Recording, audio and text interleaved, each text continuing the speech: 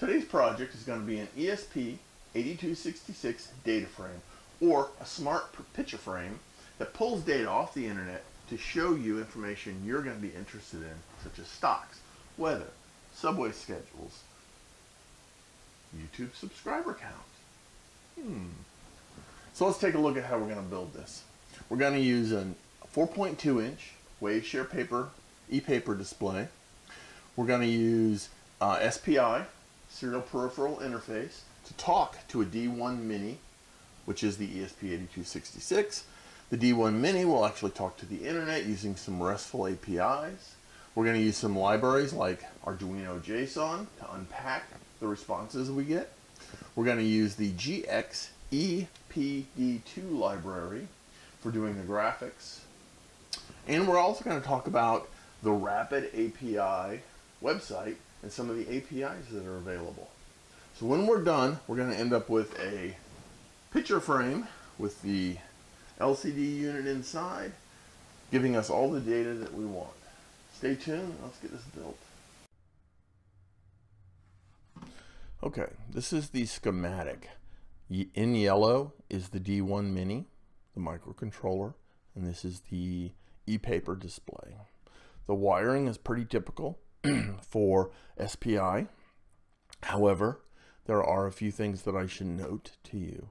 Specifically, D0 here on the D1 Mini ties to its own reset line. That's so when we call deep sleep on the D1 Mini, it can wake itself up.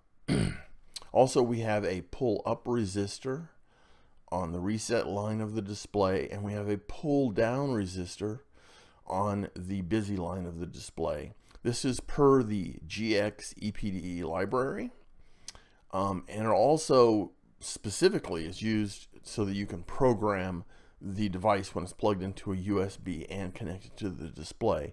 Sometimes you'll get problems with these lines and you won't actually be able to program the device while the e-paper device is plugged into it.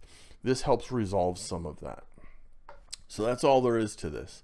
It's really easy to wire up, and depending on how you want to handle your power situation, you can either use a battery, or in my case, we're actually going to plug this into a wall wart. All right, with that, let's go over to the bench.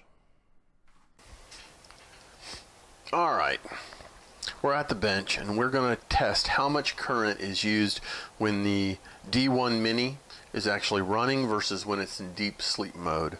So I've written some code here that when I apply power to the ESP8266, it will wake up, it will connect to the Wi-Fi, it will generate a random number displayed on the screen for 5 seconds, then it will say that it's going to sleep, it'll sleep for another 5 seconds, wake itself up using that D0 to reset line I showed you in the schematics, and it'll repeat the process.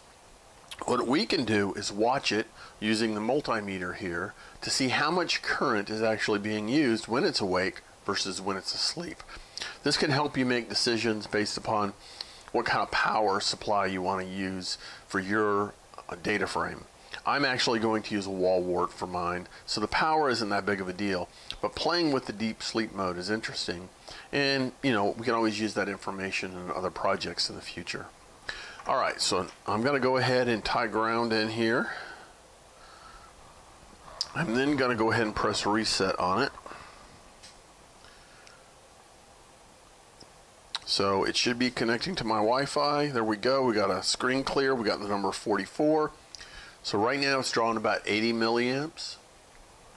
Now it says it's going to sleep, and it looks like it's 10 milliamps or less. You've actually got a better display than I do. I'm looking at the power supply showing me what it's got. Okay, now we're drawing 80 milliamps plus.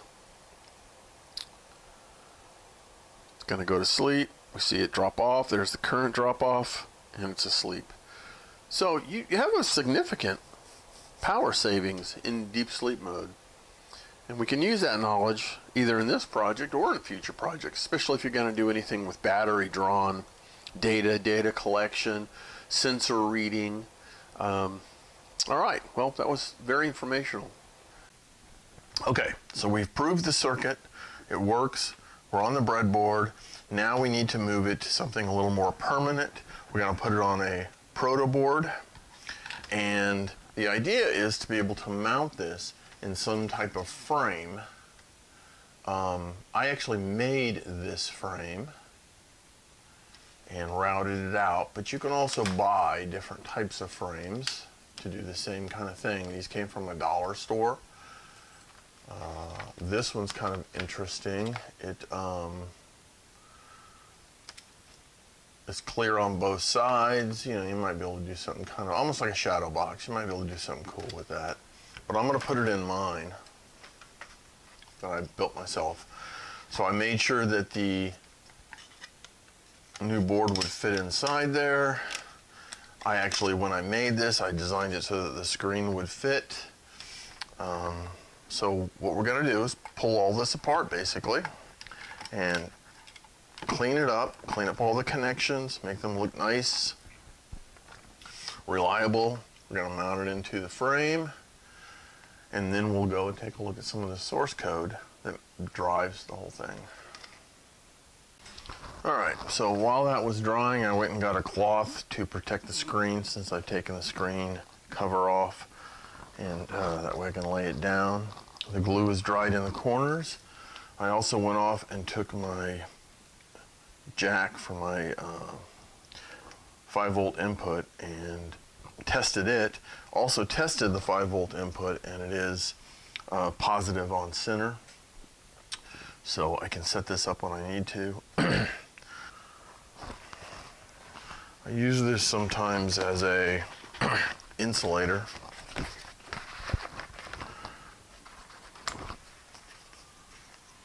Yeah, we'll cut that to fit. Couple dabs.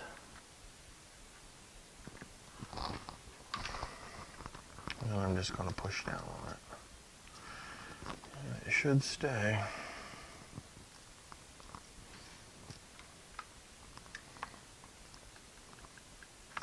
Trying to be careful with some of the placement. I don't want to actually get, it's very hot. I don't want it on the components itself. Okay, now that I put the foam down to protect the electronics underneath so I don't accidentally create a short or anything, we need to wire all of these SPI connections and voltage ground to the board, which will then obviously go to the connector. Okay, so after I'm done wiring up all the connections, the SPI connections, the board's installed, the pull up and the pull down resistors, and I've got power. Before I glue everything down, I want to make sure that it's working. So I'm going to apply the 5-volt power. We're going to take a look at what happens on the screen here. Should connect to the Wi-Fi. There we go. Get a flash and check subscriber count. Oh, it appears to be working. So now I can finish it up, put everything in place, glue it, and then we can go and take a look at some of the source code. So while researching this project, I needed to find a place that had some APIs available, Restful APIs, ones that I could call via like an HTTP protocol. And I stumbled upon this Rapid API website. And if you go to the rapidapi.com website, click on products and go to the Rapid API marketplace, and then click on go to the marketplace, you will see a list of APIs. It's just amazing how many they have collected here. What's really cool about this is you can set up a free account and you can make queries to these APIs for free as long as you meter your access based upon how they've set it up. So let's click on Open Weather, for example. I'm not even logged in yet. And what you see over here is this is the API. These are the calls that are available, like current weather data. And then you see in the middle here how you actually make the call. You see a sample code snippet on the right. Let's say we wanted to do this in C with, you know, libcurl, curl library. It shows you how you would do it. And then it gives you an example of what a JSON response would look like in this case. And if we scroll up, you'll see that there's a pricing button. So if you click pricing, and most of these have this, you'll see a basic, no money per month, with a limit on how you can use, what functionality you will get, as well as how often you can make the calls, like 500 calls per month. So this is just awesome. So I set myself up an account, and I recommend you do the same. And by looking at these endpoints, you'd be amazed at the kind of data that you can pull onto your data frame using this. A couple suggestions. If you look at the C lib curl like we did a few moments ago, and you look at the code, well, it's taking its time coming up, isn't it? And we look at the code. This is the header that you're going to build out, and I'll show you where that goes. You're also, once you set up an account, you're going to have an API key. By the way, I set up an account. I did not need a credit card. I have given them no billing information. So anyway, all the information is here that you need, and then you need to be able to parse it with the Arduino JSON library. So with that, let's go over to the code that I've actually written, and I'm going to share with you so that you can kind of see how to leverage these things and make your data frame yours, containing the information you're most interested in. All right, so this is the code in the Arduino IDE. All right, so this is the code to drive the data frame. If we look at it, we're using the ESP8266 libraries, we're using Arduino JSON, and we are using the XEPD2 library.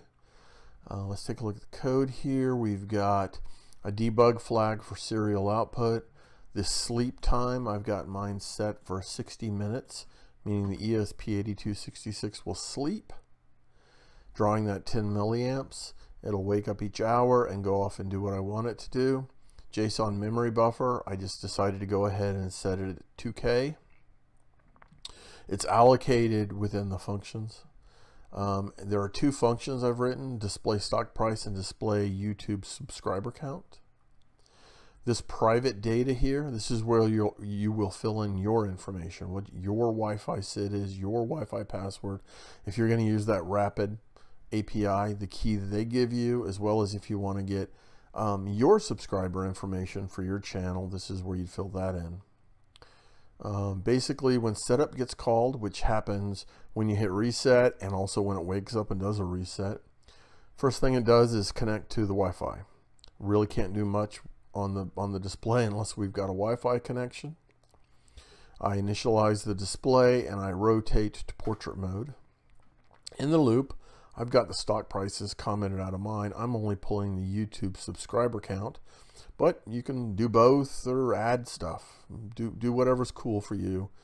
When it's done, it tells the display to hibernate, and then it puts the ESP8266 in a sleep mode. In this case, deep sleep for 60 minutes. Let's take a look at the code for the stock prices. This is what uses the rapid API stock pricing. In this array here, you can add as many stock symbols as you'd like. It figures out its own size. All the code is set up like this. In the first part of the function, you'll see it go get the data, and the second part of the function, it'll display it. So you can kind of copy these sections if you want. So here we are making an HTTPS request. Here's the call, the RESTful URL. We're going to replace the stock symbol. We're going to do this 4 times. So in this case, the RESTful API did not allow a list of stock symbols. You had to call them one at a time. You might find an API that allows you to call it once and pass a comma separated list. But in this case, that's not what I used. So you see the code goes through, puts each symbol in, modifies the header. I showed you where the rapid API header was in that lib curl C code. This is kind of the same thing where you've grabbed that. And then it gets the results if everything goes well, HTTP 200 status code. It allocates a JSON buffer the 2K buffer. It deserializes. It basically converts it to JSON, and then we can query it and get the stock prices. If you have problems, it's probably going to be because the data that you're getting back from whatever API is greater than the 2K that I allocated. So you will want to increase your buffer. You can actually query it as well and get the size. That's another way to do it. So now we've got the stock prices. Now we go through and clear the screen, set the font, display the word NASDAQ, and then I loop over the stock symbols and I print them onto the display. And then I tell the display to display them. Pretty simple. Now the YouTube subscriber doesn't use Rapid API, but it does use the Google APIs, which I've set up for myself. You can go off and look at that. If you're trying to use anything that's Google property, they want you to use their Google APIs. So this is very similar to the last function call that we saw for the stock quotes. Here we go. We do everything up front. We replace everything that we need to. We make the actual HTTPS call. We get the data. We deserialize it. Now that we have a JSON object, which looks like an array, by the way, we query the values that we want. We end that, and now we talk to the display, and we print out. Here's a graphic logo, I think, of the YouTube logo, and then I print out some information, and that's it. And it returns back to the loop where it ends up going to sleep, and then we do the next thing again in an hour. So this is for you to use. Take this code, have fun, change it. If you come up with some really cool stuff, please add it in the comments below. I think that would be really neat to see what some people can do with this.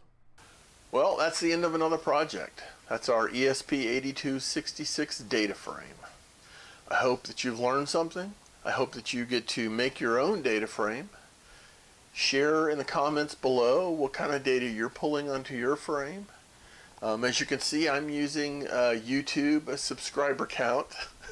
And as you saw in the video, it went from 201 down to 200. We want it to go the other direction. If you haven't subscribed, consider it. If you don't want to, really no big deal. What's important is that you get something out of the channel and you learn something new every day. All right, take care. See you next time. I'm sitting here testing it. The thing's not waking up. And I realize